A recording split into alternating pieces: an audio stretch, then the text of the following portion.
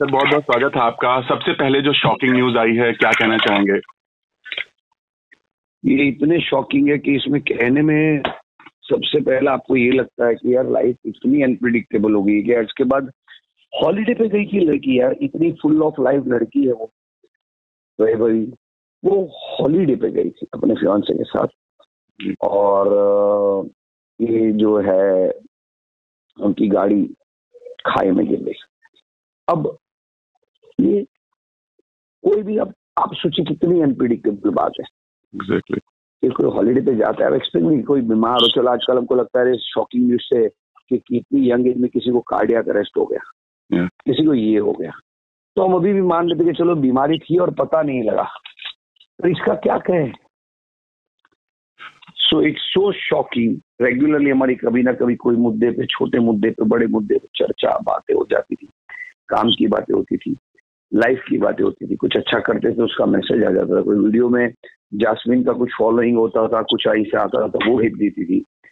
तो एक मैंने देखा तो वो हमेशा, और उसको इतनी टैलेंटेड है, उसको उसका ड्यू नहीं मिला।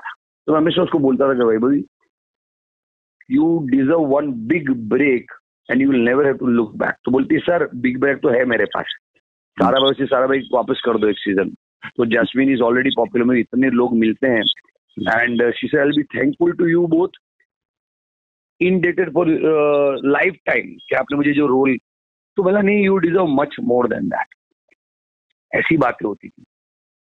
एंड कल जब मैं घर आया, कल हमारे लिए बहुत बड़ा एक प्रसंग था। हमारा पुष्पा प्रिंसिपल के 300 एपिसोड हुए, सब वहां से शूट पे सबको मिलके घर आया। तो मुझे रात को लेट एकदम 12 बजे हमारी एक्ट्रेस है भक्ति राठौर, उसका फोन आया, sir sorry to call you so let. और जब कोई लेट फोन करता है ना, आपको पता चलता ना, तो एक यू मिस अ ब्रेथ।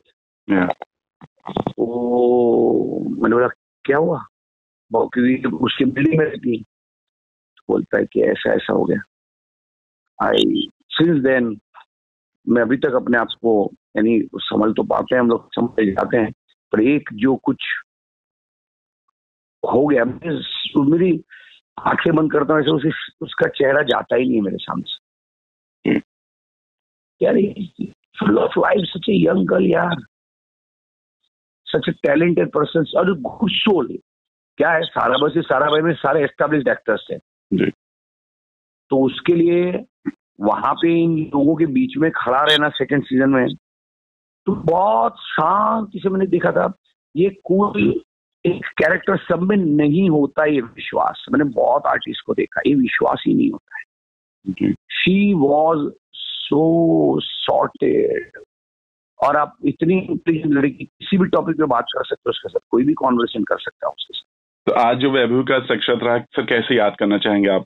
क्या उसको एक ही तरह से याद करना चाहिए कि she lived her life to the fullest, and I hope that wherever she goes, she gets a lot of life, and she lives the life with all her talent, with all her positivity, and the way she loved people, she connected with people, and the way people connected with her.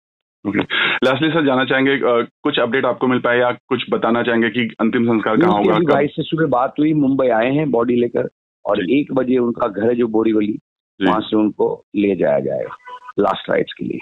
Okay, thank you so much sir हमसे बात के लिए। Thank you.